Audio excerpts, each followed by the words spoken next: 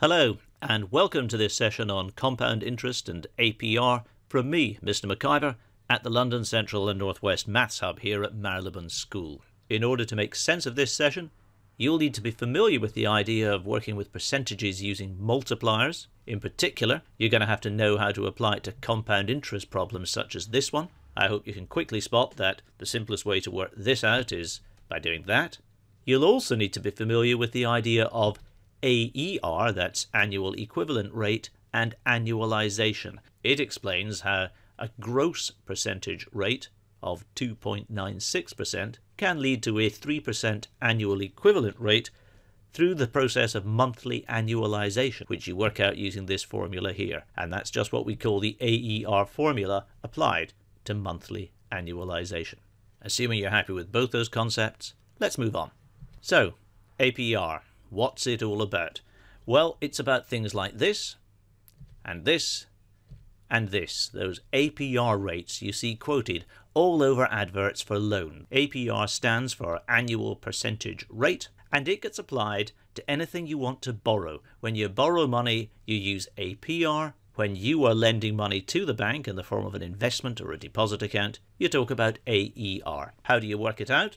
Well, just like with AER, annualization is involved, but I'm afraid it's a bit more complicated than that. We're going to look at those complications one by one. APR includes annualization and charges. The best way to explain this is through an example. Say I want to borrow £1,000 over 2 years, and Bank 1 offers me 12% gross annualized monthly, and no additional charges. Bank 2, on the other hand, offers me 8% gross, paid annually, no annualization. So far it's looking a lot better. But this offer includes a £100 arrangement fee, which is added to the loan at the start of the transaction. How do those two deals compare? And what are the respective APRs? Here's how we work them out. The first one is quite straightforward. After 1 year, you owe this much. After 2 years, you owe that amount. And the APR is simply 1.01 to the 12. That's just the annualization formula that we learned about when we were looking at AER. In the case of Bank 2, the situation's slightly different. We don't have any annualization to worry about, just this £100 arrangement fee that gets added on to the loan at the outset. This means that at the start of the first year of the loan, you actually owe the bank £1,100. And that gets charged interest at 8% with the £1,000 you actually walked away with. So at the end of the first year, you owe £1,188. Already a bit more than it looks like over here. Let's see what happens in year 2. Now you owe £1,283.04. Not quite such a big difference as there was in the first year, but still more than you would have under the 12% scheme with no arrangement fee. This raises the question of how you actually calculate the APR in this situation. First of all, you have to figure out the multiplier that gets you from the £1,000 you actually borrowed to the £1,283.04 that you ended up having to repay. That's quite easy. Just do a division sum and you get the 2-year multiplier. Because the interest rate is the same over 2 years, to find the 1-year multiplier, we simply take the square root of that number and get a yearly multiplier of 1.1327. So the right-hand deal corresponds to an APR of 13.27%. Notice nobody's actually charging you 13.27%. That figure is an effective rate. It just provides an easy way of comparing different deals from different banks. And that's why all banks and lending agencies have to show their APRs so that customers can make a reasonable comparison between the different deals on offer. When we compare the two different things, AER, annual equivalent rate, with APR, annual percentage rate, we find that AER simply includes annualization, whereas AER includes annualization and charges. Oh, and it also includes repayment schedules. I told you it was more complicated. So what on earth are repayment schedules? Let's look at another imaginary loan situation. Let's suppose I want to borrow £1,000 for 2 years at 10% APR. After 2 years, I owe £1,210. So that's how much I pay the bank back. Only it's not. If that was the amount I was to pay the bank back, that would mean the bank had made me a deal like this, where they loan me £1,000 and I paid absolutely nothing for 2 years and then paid the whole thing back in one go at the end of the term. And of course, no real bank organises loans like this. That calculation there is irrelevant. When you borrow money, you generally repay in instalments. That's chunks. And more often than not, they are equal instalments. Banks and lenders will make you an offer and say it will cost you this much per month. So now we're going to look at how those equal instalments are worked out by looking at some repayment plans. To keep the numbers easier, we're going to use an invented plan where we're borrowing £1,000 for 2 years at 10% per year, and this is payable in 2 equal annual instalments. In practice, you very often pay back monthly, but the same principle applies. The calculations just get rather tedious.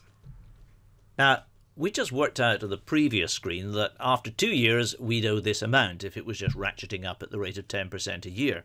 So I suppose it might make sense to say, well, let's just divide the total by 2 and say, why don't you just make 2 payments of £605? Okay, let's see how that actually works out in practice. At the start of year 1, I owe £1,000. And at the end, I owe £1,000 times 1.1. Oh, and then I make a payment of £605.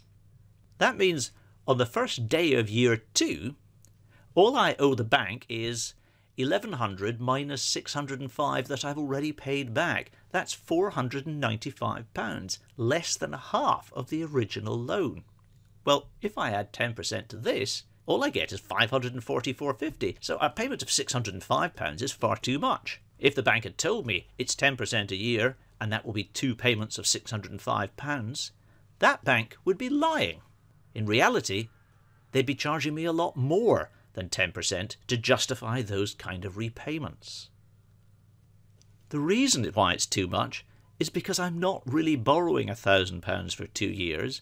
I'm borrowing £1,000 for a year, then paying a chunk of it off, and then just borrowing the leftover bit for the next year. So how on earth am I going to figure out what the payments might be? So let's look at this again, but this time putting in a letter for our annual payments. At year 1, I owe £1,000. We'll get rid of the pound sign, it just clutters things up.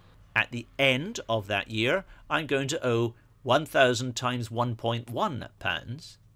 I'm deliberately leaving it as a calculation so that you can see what's going on more clearly. And at the end of that year, I make a payment of A. I could have chosen any letter, but this is the one that pops up in the formula that's most commonly used by bankers. So, at the beginning of year 2, I owe 1,000 times 1.1 minus A pounds.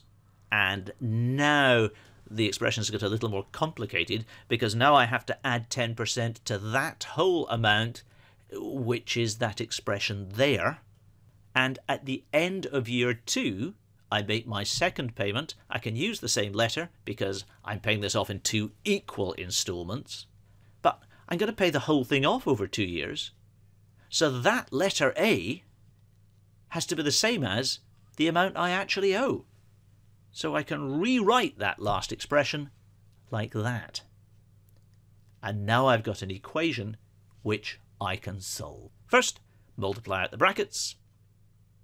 Then gather up all my A's on one side. And finally, divide through by that 2.1 next to the A. And if I do that sum, 1,000 times 1.1 squared over 2.1, I get 576.19. So, £1,000 for 2 years at 10% APR leads to 2 annual payments of £576.19. And that same principle applies whether you're paying off a loan monthly over 5 years, 10 years, 25 years like a mortgage. It doesn't matter. This is how it's done.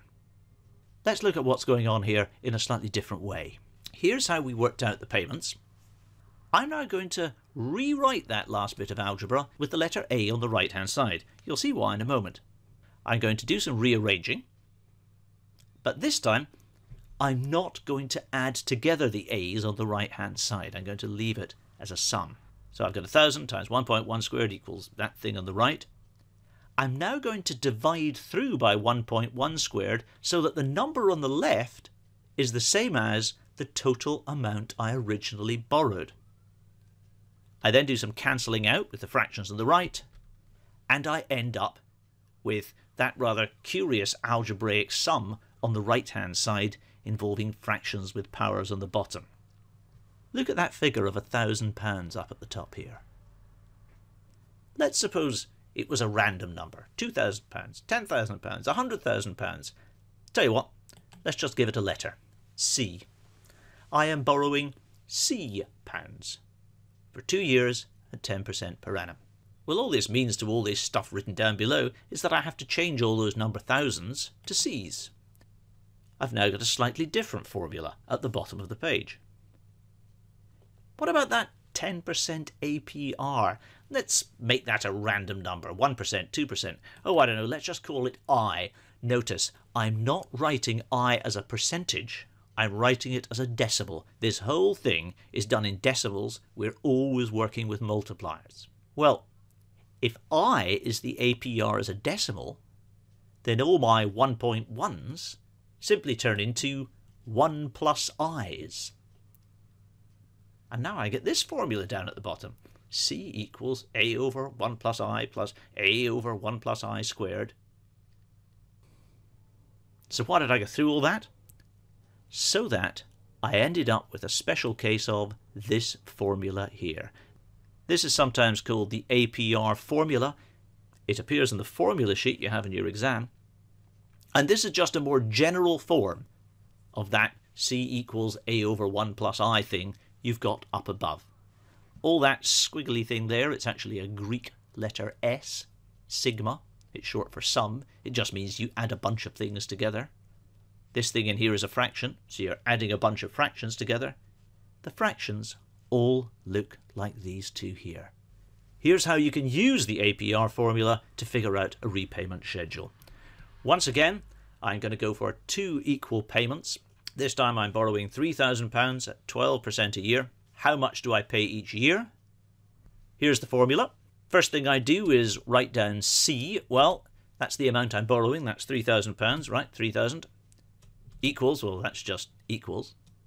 Next, I have to add up, now, 2 equal payments.